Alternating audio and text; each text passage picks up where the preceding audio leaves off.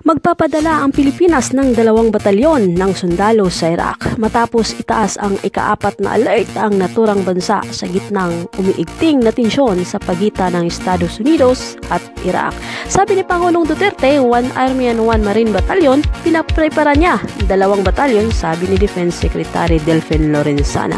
Samantala, the Philippines will send soldiers to help prepare Filipinos from Iraq, where the killing of an Iranian general in a US drone strike stroke fresh tension. Dagdag pa nito. Nilinaw naman ng kalihim na hindi aatake, ngunit tutulong ang mga nasabing sundalo sa pagpapalikas ng mga Pilipino, lalo na sa mga nakatira sa Iraq. Handa na ang bato ng Philippines Coast Guard at ito ay nasa 130 planes ng Armed Forces of the Philippines at 2 batalyon ng sundalo para sa preparation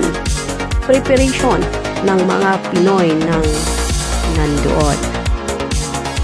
Ayon sa PCG or Philippines Coast Guard, naghanda ng BRP Gabriela Silang at ang 35 crew members nito sa kasalukuyang nakadaong sa Malta Port na lumayag sa Middle East, partikular sa Oman or sa Dubai, para matiyak ang kaligtasan at seguridad ng mga Pinoy sa pamamagitan ng ferry mission. Sakali niyang magkagulo, dadalhin ang mga Pinoy sa mas ligtas na mga pantalan kung saan maaaring ilipad ang mga ito kung kinakailangan. Dagdag pa ng PCG na mag-deploy sila ng 18 dagdag na crew members para tumulong sa BRP Gabriela Silang para sa matagumpay na first ever mission sa Middle East. Hindi sila magpunta doon para makipaglaban, baka magkaroon talaga ng crisis doon. We have to go there immediately, ani ni Lorenzana.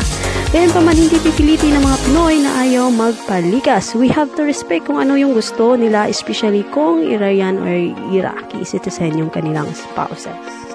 But we have to make sure that we are also safe, pahayag ni Interior Secretary Eduardo Anyo. Samantala, nagsimula na ang Iraq sa paghihiganti dito sa Estados Unidos matapos ang pagkasawi ng airstrike na top Iranian officials sa Iraq.